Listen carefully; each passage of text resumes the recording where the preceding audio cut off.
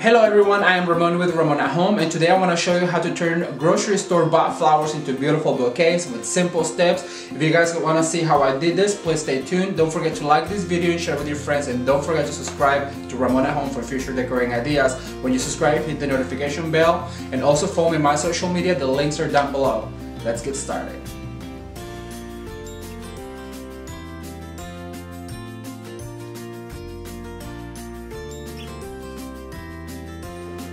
Alright, let's get started. The first bouquet we're going to do is going to be a vessel bouquet or a container bouquet. So what I'm going to go ahead is I'm going to go ahead and add some water to this really pretty blue and white container that I have. And I always try to include blue and white in my decor because there's a lot of blue and white around the house, so that ties the look together. Now the first tip that I'm going to give you is you can always use this silk greenery as your base, and it all make your bouquet last longer. So when you insert this greenery, you want to make sure that you're doing a crisscross pattern inside the container, and that will give it that round cohesiveness to the bouquet. So I'm gonna use about 10 stems of this faux flat cedar, and as you guys can see, this looks really realistic. That's why we're going to use it. So if you can see, it's all the way around. Now what I'm going to do is I have 2 silk hydrangeas, and I'm going to use those also as well. The trick is when you're using silk and fresh is to use as little as you can of the silk and always put them towards the bottom. That way your bouquet, the fresh flowers on the top, look very pretty. Alright, so this is the bouquet that I bought at my grocery store. It came like this on a cellophane paper. So it comes really tight, and I let them sit overnight so they open. So what we're going to do with this is we're going to start inserting. So I'm going to go ahead and cut my flowers. I'm going to start on the top right here. And then it comes with these really pretty carnations. Now if they come close, you can always squish right here and then open them with your fingers. So I'm going to go ahead and insert those as well over here, and always cut the tops, or the bottoms on a diagonal, because that will let the water go into the flower faster. And then also in a few days I recommend you take these flowers out and recut them, because that way the bacteria stops from growing into the flower. And don't be afraid to poke through that hydrangea there on the bottom. Give it a spin so you always know what you're doing, and you always keep a balance into your bouquet. We're going to insert these lilies right here. And it comes with very few flowers, but I think that they do a good job of selecting the flowers that you need to have for your bouquet. We have a few more carnations. So I'm going to cut this guy right here. And I'm going to insert some right here because there's a lot of white going on. So you always want to keep an eye for balance with the color and everything. And then we're going to add the last one over on this side. And just like that, you can put this bouquet. It comes with this baby's breath, and I really don't like it. You know, at the flower shop where I worked, it was a no-no, but I'm going to go ahead and insert just for a little bit of texture since it already came with my bouquet. So, but I'm going to make sure that I poke it really far down.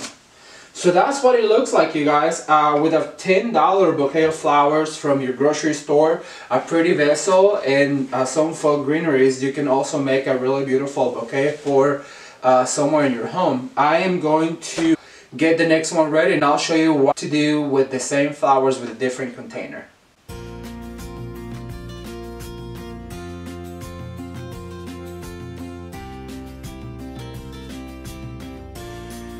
Alright, for the second bouquet I have chosen this really pretty, and I just took the lid off and added some pre-soaked foam, Oasis foam, that I also bought at that local grocery store.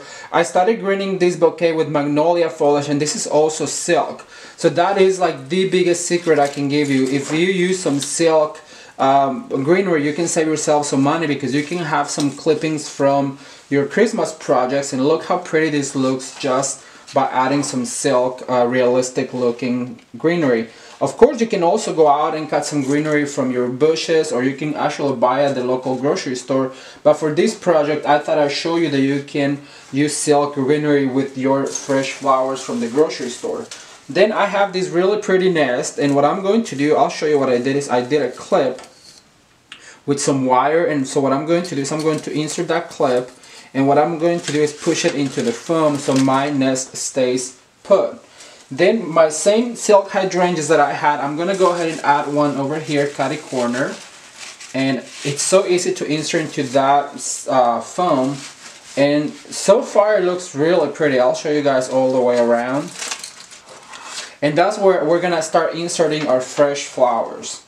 So I'm gonna start with some really pretty daisy mums, and what I like to do, I'll show you what I like to do is actually clip them all at once, and then I'll cut this guy right here. That will be our first one, so I'll put it up here, and then I'll use the other ones as fillers. As you can see, there's no rhyme or reason. I honestly think that floral arranging is probably one of the easiest things there is to do, because there's no rhyme or reason. Unless you are in a competition, then I'm sure you want it to be, you know, absolutely stunning. But if it is just for your home and entertaining, then there's no reason why. I'm going to do the same with this lily right here. I'm going to cut those stems first. I'm going to use the bigger one first, and I'm going to go ahead and add that up here. And then I'm going to add the ones that I clipped. Of course, always cut the bottom. I have a florist knife, but you can also use scissors. And I'm going to put one in the back, and I'm going to add this little baby one, put it down here. This foam is so easy to insert. Earlier this one fell off as I was working, so I'm going to go ahead and cut it, and then I'm going to poke it into the foam right here. So far so good, but I feel like our bouquet needs a little bit of color, so I'm going to go ahead and add some of those red carnations. Once again, clip them all first, and then always use your longest first. So I'm going to add that up here, and then I'm going to add a few. Like, always start on the top and then take them down as you go, as you keep working. Always start on the top and then take them down. I'm going to add one more little bushel, and I cannot believe all these flowers were only $10, you guys. I remember when I worked at a flower shop, flowers are so expensive, and all of these flowers are only just 10 bucks, and you can also make a bouquet of flowers like this with only $10 and a few bushels of silk greenery. Alright, so we have two more. And then also what I think would be really pretty with this bouquet is some pine cones. And actually, this bouquet came with some frosted pine cones, so I'm going to go ahead and add those. They came like this on this stick. So what I'm going to do is I'm going to actually go ahead and cut that stick with my wire cutters, about that long. And then I'm going to go ahead and poke those into the foam like that. Cut this a little bit shorter, and then I'm going to put this guy back here. And that gives it a really pretty Christmassy look. What do you guys think? Thumbs up if you like it. I have one more I want to show you, so let me get ready and I'll be right back with you.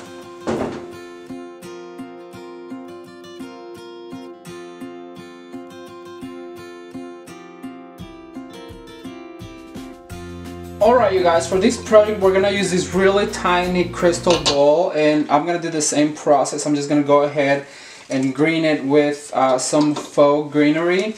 On this occasion I'm using some of the flat cedar, but I'm also using some of this really pretty cedar eucalyptus that I absolutely love. I think it's so Christmassy. So we're just gonna make sure that it looks plenty of green in here, and then we're gonna start adding our flowers. That is, like I mentioned before, the biggest secret I can give you. Do not be afraid to mix those greens, because we do it in the industry, so why not? Alright, so the first thing I'm going to add is some of these red carnations, and at this point we're just using whatever we have left, and trust me, we have left. I cannot believe $10 just buys you all of these flowers nowadays. They're so inexpensive, so I think everybody should have fresh flowers in their home because they really do add that homey feel to our home.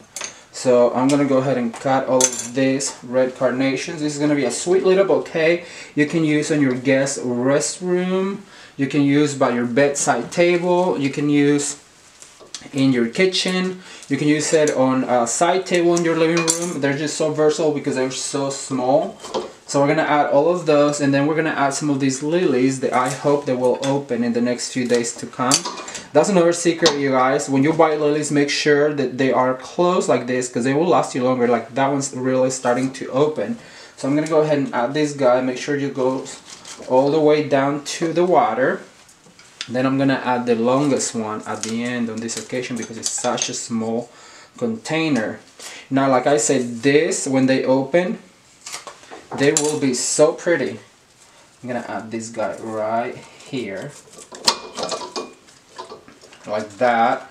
And then to make it a little bit more Christmassy, I'm going to add a few pine cones that I already pre-picked. These picks can be found at your local hobby stores. That's why I get mine. If you go into the flower department, you can find all the supplies a florist can use at a flower shop. So we're gonna add some pine cones like this, just 3 so that it's not overcrowded, like that. And then I'm gonna add the rest of this baby's breath because it's so fluffy that, like I mentioned, I usually don't use baby's breath, but since it came with it, it's not something I would go out and buy, but since it came with it, why not use it, you guys? And this is the representation right here with the green and the white and the red and the brown of the pine cones. I think that's what makes it so Christmas, and it will look so pretty by my side table in my living room. Let me see, I want to put this guy right here. Like I mentioned to you before, there is no rhyme or reason, so do not be afraid. I'm going to take this pine cone down so I can insert this like that. How pretty is that, you guys? I feel like it needs the last pine cone on the very top right here. So I'm just going to go ahead and insert that and push it all the way down. These pine cones were also found outside in the trail where I run. So there it is, another beautiful tiny Christmas bouquet. Once you're done, feel free to readjust. Like I feel like that needs to go in and this needs to go in. So just play with it. But with $10 worth of flowers and some silk greeneries, you can also have a tiny little bouquet like this for your side table. What do you guys think? Super easy, and using a mixture of silk greenery and fresh flowers from the grocery store, you can also have beautiful displays at your home. I hope you guys have enjoyed this video. If you did, please give it a thumbs up and share with your friends. Don't forget to subscribe to Ramon at Home, and don't forget to follow me on my social media. The links are down below.